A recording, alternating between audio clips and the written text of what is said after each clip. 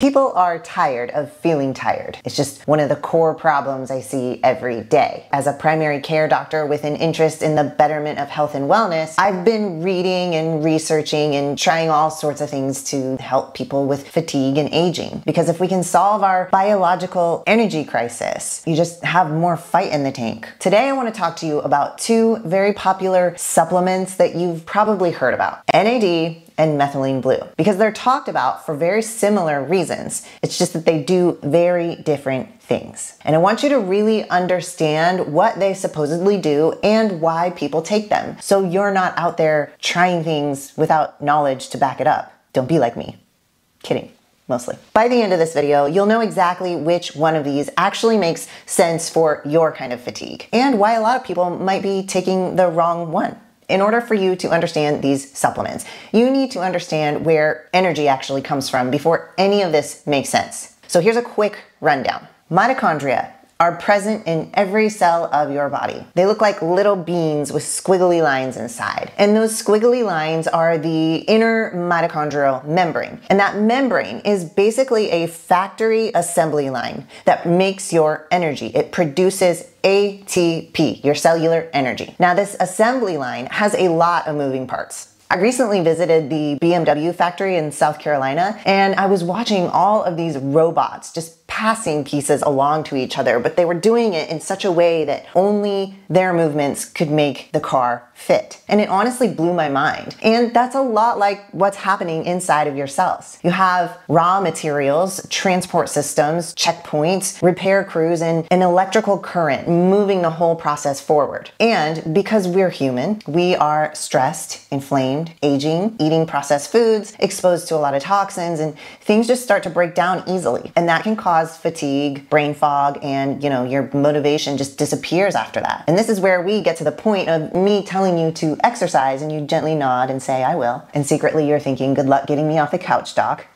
I understand. But back to this assembly line. See, the entire process of making energy from food that you eat depends on electrons moving efficiently down this line across the mitochondrial inner membrane. Electrons are like the parts that are being moved down the assembly line, and they are the carriers of energy. If electrons stop flowing for whatever reason, ATP or energy production drops, and you start to feel like garbage. Okay, so let's get to what you came for. Why do people take NAD? Well, a fun way to think about it is like this. Imagine NAD as like the money that pays your power bill for your body. If you run out of money, the power goes out and nothing runs. And even if you bring in repair crews, if the repair crews don't get paid either because you're out of money, well, nothing gets fixed. And that's basically what happens as we age. By the time you're about 50 years old, you've got about half of the NAD that you had when you were 20. So your energy production slows down, your DNA repair slows down, your mitochondrial functioning slows down, and aging just starts to accelerate. We have proteins in our bodies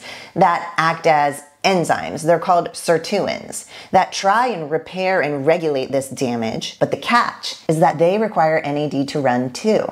Interesting, right? So we know that NAD is heavily involved in making energy, repairing DNA, and turning on longevity pathways that help cells stay functional. In the brain, it helps support neurons, mitochondrial health, and neurotransmitter balance. So when NAD levels fall, people don't just feel tired, they feel foggy, unmotivated, and worn down in a way that sleep doesn't even fix. So I hope you can see now why people are supplementing with NAD. Basically to slow down aging, keep their energy tanks full, and potentially ward off neuronal decline in the brain. It sells itself. Now, there are different ways you can boost NAD levels in your system. IVs and injections will give you a main line of actual NAD. You can also eat a very healthy diet, or you can supplement with oral NAD precursors that metabolize into NAD. Most people will take 500 to 1,000 milligrams a day. A pro tip is about timing. NAD is linked to your body's circadian rhythm, and so taking it in the morning or the first half of the day aligns more with the body's natural peak production. Taking it at night can actually disrupt sleep for some people because it signals to the body that it's,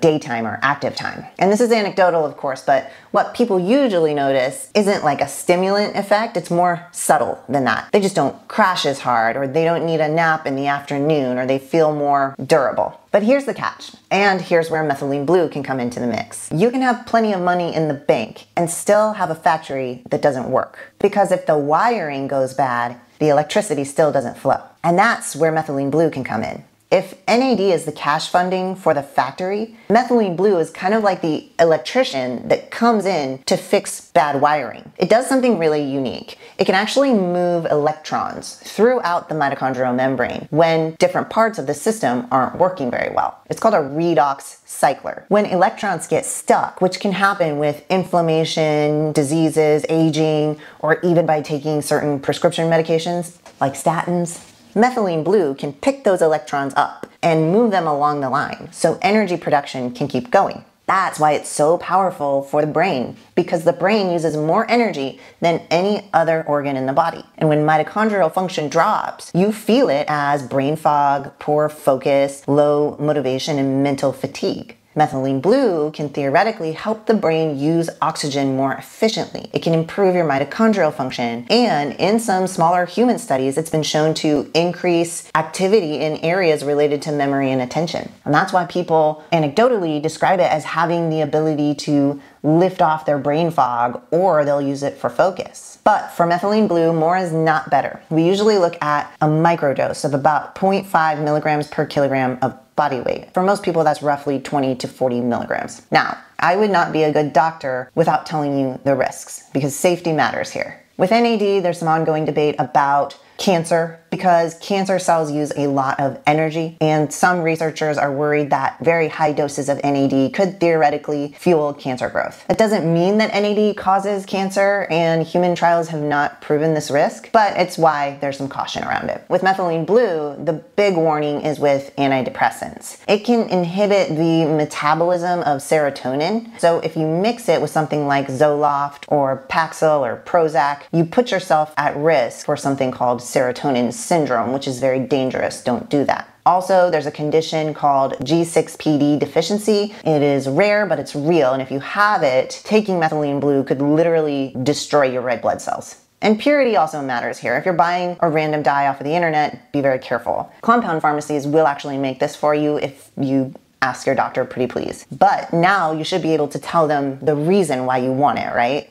Oh, and a heads up, if you take methylene blue, you are going to pee blue or green. It's totally normal. It's pretty awesome. It's just the electrician leaving the building through the side door. And for the record, it doesn't dye your insides blue. There's a photo of a blue brain on the internet. That person had a very high dose of methylene blue given IV and then sadly passed away, not from the methylene blue. When the pathologist exposed their brain to the environment, the oxygen in the air caused it to turn blue. That's what happens when you pee it out too. It's blue outside of the body, but not inside the body. So to put this all together, when you zoom out, this is how I think about it. NAD funds the system. You need it to charge your cells up or to pay for things. Methylene blue can make sure the system runs efficiently if there are kinks in it. Most people think fatigue means that they need more caffeine or hormone replacement, but sometimes fatigue is just a power grid problem. Some people are low on fuel, and that's where NAD can come in. Some people have faulty wiring, and methylene blue can potentially help that. I'd love it if you've had experience with NAD or methylene blue, if you would drop it in my comments. If you like this video, please hit like for me and subscribe to my channel. I'm Dr. Ashley Froese. You have the best day.